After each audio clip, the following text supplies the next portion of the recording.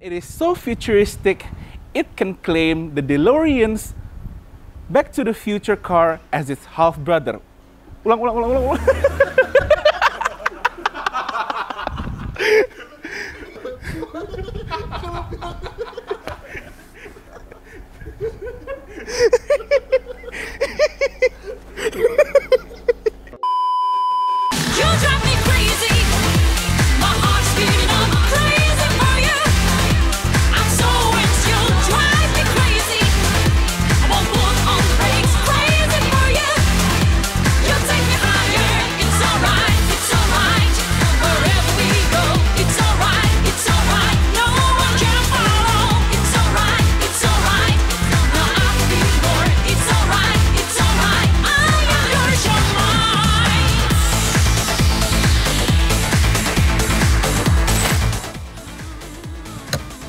Hello and welcome back to Build by Apes. And today we are gonna dive deep into the world of MPV class vehicles. Here in Build by Apes, we love ourselves the low or compact MPV vehicles.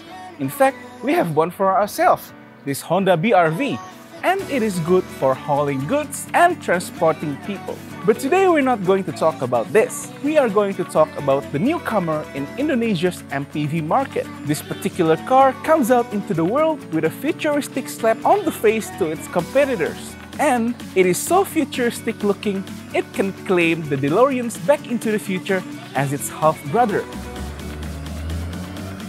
This is the new 2022 Hyundai Stargazer.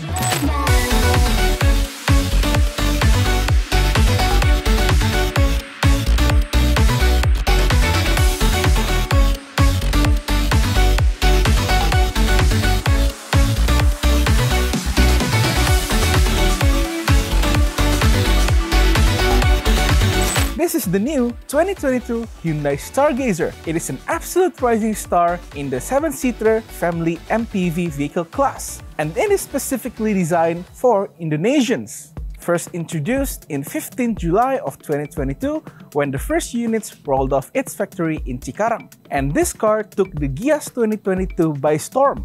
A lot of people excitedly waiting for its launch and they want to try it out for themselves. While this car is already available here in Indonesia, it will be released in India and Philippines market around 2023, hopefully. Now, we already have a lot of MPV cars to choose from the market. Some of them are more reliable, some of them are better looking than the others, and some of them are more practical. Do we really need another one? And will this new contender takes on the likes of Toyota Veloz, or the Daihatsu Xenia its twin, or the Suzuki XL7, the Mitsubishi Xpander, or the one I have behind me, the Honda BRV, where the 7-seaters MPV family vehicle class is very popular in Southeast Asia region. So let's see what this car has to offer. First off, for the Indonesian market, the Stargazer is available in 4 different trims. The first one is Active, and then Trend, and then the Style and the Prime, which is what we have here, is the most expensive of all choices. They are also available in 6 color options, and those are Midnight Black Pearl, the Creamy White Pearl, Magnetic Silver Metallic, Titan Grey Metallic, Dragon Red Pearl, and Mangrove Brown Pearl. And personally, I like the Creamy White Pearl the best, but the one we have here is the Midnight Black Pearl. Hyundai promotes the convenience of this car by providing more than 30 storage compartments that includes cup holders, hidden trays, back seat pockets, the glove box, center console, and many more. The security features are also decent, which consist of the lane keeping assist and the forward collision avoidance assist, and many more. Enough of me blabbering on about and hindering you guys from seeing the actual car. Let's dive right into it. The Hyundai Stargazer is powered by a Smartstream G 1.5-liter naturally aspirated 4-cylinder engine that produces 115 brake horsepower and around 144 Nm of torque. The engine is mated with either a 6-speed manual or a Hyundai's IVT or Intelligent Variable Transmission, which is the automatic version. I'm quite disappointed that it isn't powered by hopes and dreams like our future is supposed to, but well, anyway, just kidding. Speaking of the future, the Stargazer has futuristic and dynamic styling. and it resembles a lot of cars from the Hyundai lineup. For instance, the front LED bar that spans the full width of the car took inspiration from its big brother, the all-luxurious and expensive Hyundai Staria. If only they extend these front LED bars all around the car, then it can be properly named Stargazer, because it would be a UFO. Anyway, from the side view, we can see these beautiful lines and indentations that kind of resembles the Ioniq 5 diagonal lines or the lines on Hyundai Elantra. The rear side features a full-length LED bar that connects the lamp from either side and forming that distinctive H shape that can be spotted from miles away. The taillight itself is triangular shape, resembling its European market Hyundai Bayon. Hyundai also proudly displays the Hyundai logo here and its name Stargazer. This car is also equipped with 15 or 16 inches alloy wheels depending on the model you choose, and it is greatly highlighted by these squared-shaped wheel arches. As for dimensions, the Stargazer measures in 4.460mm long, 1.780mm wide, and 1.695mm tall, and has a wheelbase of 2.780mm, which falls neatly into the size range of compact MPV. While from afar, the Stargazer silhouette might look like any other MPV cars in the market, a closer look might reveal its sweet spots, such as this roofline that continues from the A-pillar way up to the roof and then shot down through this D-pillar and forming this sharp hourglass look. And this configuration gives the Stargazer its floating roof effect, which is pretty marvelous to look at. While we're still in the topic of marvelous, I'm just gonna jump into the car, laid back, and hopefully I can see the marvelous starry skies. There's no sunroof or moonroof. How can I stargaze in this car? It makes me wonder why this car is even called Stargazer. Maybe we'll find about that later. Now, the first reaction of being inside the Stargazer. The interior is not as futuristic as its exterior. While it is still nice and elegant with all the color, shape, and configurations, I was hoping to see a wide screen full of gizmos like the one they had on Ioniq 5. Even so, I suppose this is enough for family car needs. Looking straight into the dash, it is equipped with full digital cluster. When you can see quite a lot, there's the speedo and the RPM, also indicators for security features and much more. For the entertainment, you get an 8-inch display audio with smartphone connectivity, wireless smartphone charger, and other high-tech stuff. The thing is, why have all this old-school setup of buttons and rotatable knobs in this highly futuristic-looking car? It's almost like the small things get left behind and the exterior get a futuristic update. Well, if it works, I guess. Anyway, inside, the Stargazer can have 6 or 7 seat configurations, depending on the model or range in 3 rows, with the middle row being a captain seat in the 6-seat model. Cargo space is 200 liter behind the third row or 585 liter behind the second row. All the rear seats can be laid flat to give the ultimate space for hauling cargos. We can also see plenty of cup holders and armrests and tables mounted on the seat backs. Remember when I told you guys that this thing have more than 30 compartment storage? We're gonna try and look at every single one of them. Let's count.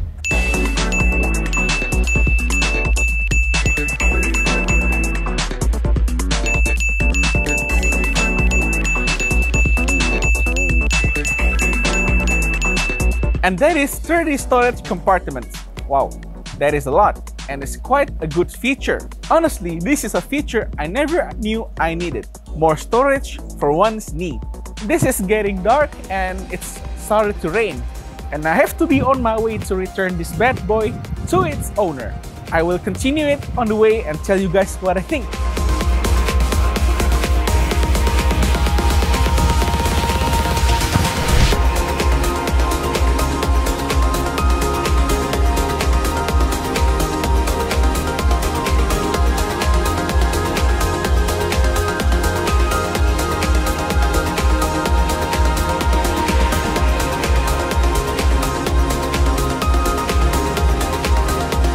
Depending on which trim you choose, that is the active, trend, style, and prime, this car can include the Hyundai SmartSense ADAS suite, like the lane keeping assist, the front collision avoidance assistance, the rear traffic assistance, and cruise control, and also blind spot collision assist. And I'm gonna try it for a while now, so you guys can see how it works. First thing is, you can control your systems from the right side of the steering wheel. There's buttons here for lane keeping, the display controls, and also the cruise control selection. I'm gonna engage the lane keeping assist now. The thing is, with lane keeping assist, this is not an autopilot, so you have to keep your hands on the steering wheel, or the car will remind you to keep your hands on the steering wheel. This lane keeping assist is different from the BRV that I use daily. This car can engage the lane keeping assist from slow speeds from the get-go, different from the BRV where it can only activate it upwards of 60 or 70 km/h. Next is front collision. I'm pretty scared to try it out, but earlier we have a notifications if you are late in braking or you're too close to the vehicle in front of you. The cruise control is pretty decent. This is not the adaptive cruise control, so you have to set it up and be aware when to brake or when to disengage the system. The minimum speed for the cruise control is 30 km/h, which is also lower than the BRV. The next one is the blind spot. I think this is engaged when there's vehicle in your blind spots and when you are changing lanes, because numerous times when I'm about to change the lanes and there's vehicle coming up, you have the beeping notifications and telling me that there's a car on the next lane. Now, about the driving experience. I mean, this car is comfortable. Yeah, it's nice. The steering feels light and responsive. There are driving modes such as the Eco, the Smart, the Sport, and Normal mode, which all is very different feeling when driving. For example, the Eco and the Sport is different in terms of throttle response, etc., and the fuel consumptions also, but it's not that significant. The suspensions feel soft, it's not bouncy like other cars in its class. Some of them have the rather bouncy suspension. The space inside is very spacious actually. There's a lot of headroom thanks to that curved roof design. Seating position feels pretty nice. I am 175 centimeters in height and I can fit here quite nicely. And all the controls are pretty straightforward, like what you see. The left side of the steering wheel is the buttons for controlling your entertainment system. And the entertainment system itself is pretty straightforward in setting it up. The steering wheel features the telescopic adjustable steering wheel, so it can move up and down and front and back to adjust to your perfect seating position. There is one cool feature in this car that I haven't seen in other cars, which is this button right here, the SOS button. Turns out this car is equipped with this button, and when you pressed it, you can talk to the operators. If you are in emergency situation, they can help you. I'm not gonna press it now because I don't know what will happen, but hearing the story from the owner, I mean, it's okay if you pressed it. They're just gonna ask you and confirm your identity, that you are the registered person that driving this vehicle, and then ask you what they can help you with. And if your problem is resolved, then it's good. That feature is quite phenomenal, I think, and we don't have that in other cars, so that's very good. A good point for Hyundai. Then in your what's going on? Udah mulai macet. Oh, sorry guys, there's traffic jam up ahead. Alright, back to the lane keeping assist. The lane keeping assist is harder than, let's say, the BRV in keeping your line straight. In the BRV, I can swerve a little inside the lane and it wouldn't correct me.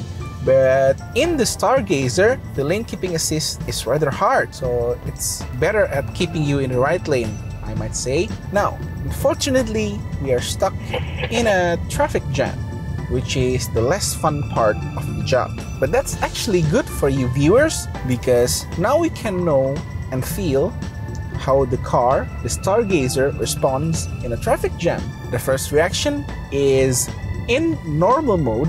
While stuck in a traffic jam, the gas is smooth, so your car doesn't feel jumpy or whatsoever when you're constantly braking and going again. That's a good side.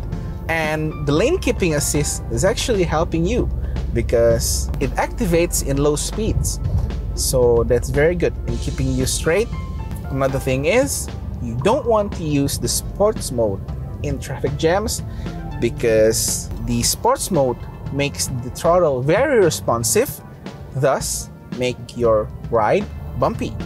Not bumpy, but rough, because the gas is too responsive and it'll end up making your car like this. Too jacky, yes, like it's jacking.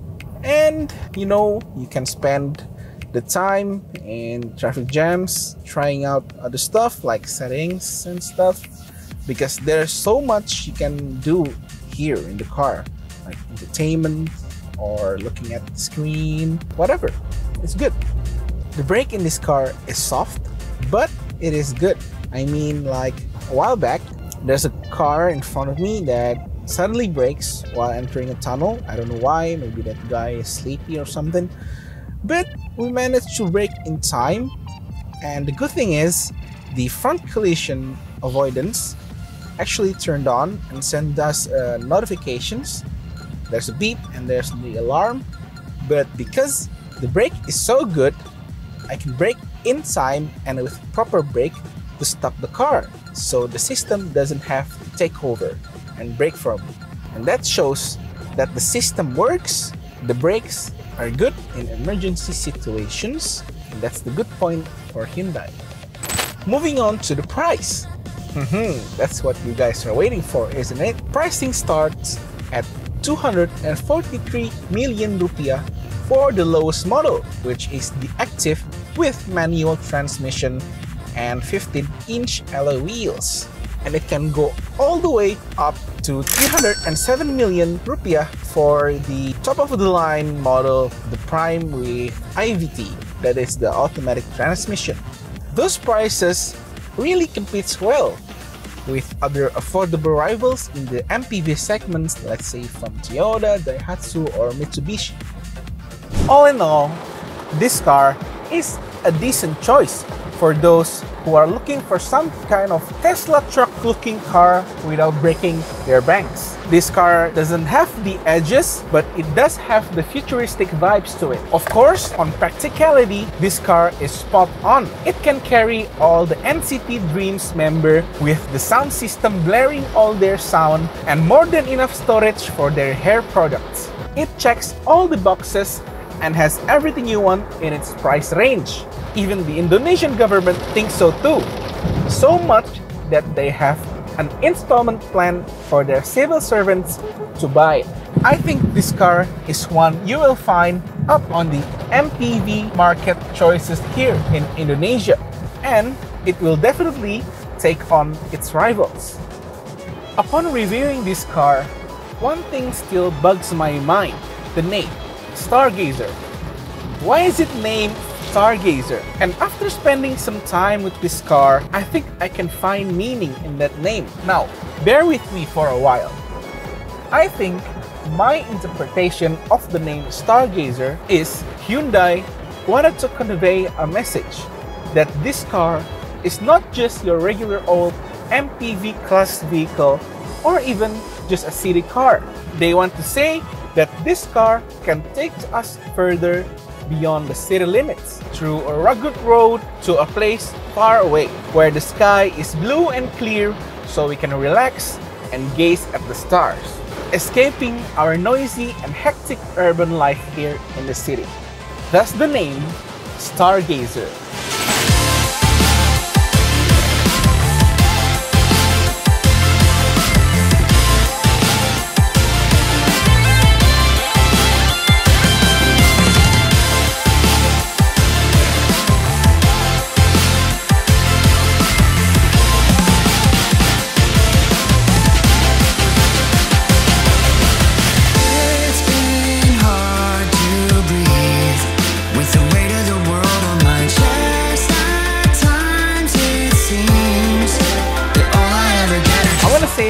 you to the owner of this car for lending the car to be reviewed today.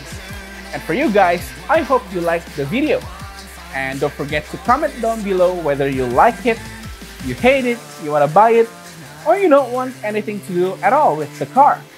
And as also, don't forget to subscribe to our channel, click that notification button so you won't miss our future videos. And I'll see you in the next videos. It's raining, we gotta get inside. Thank you and bye!